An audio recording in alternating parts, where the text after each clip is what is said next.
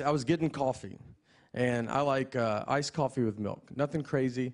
And I went to order it. You know when you order something and the guy looks at you weird, and you're like, I'm pretty sure he doesn't know what I just said. But you're both touching the credit card, so you're just too far into it, and you're like, all right, let's see what he thinks he heard. And I go to the end of the counter to get my drink, and he gives me milk with ice in it. I had to ask him, I was like, what is that? He's like, it's milk with ice in it. And I was like, do I look like a psycho to you, dude? I've never drank milk publicly in the history of my life. I've never once in my life been in public and thought, you know what I could go for right now?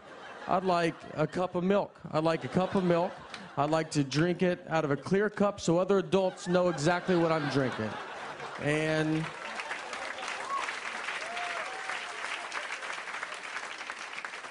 I was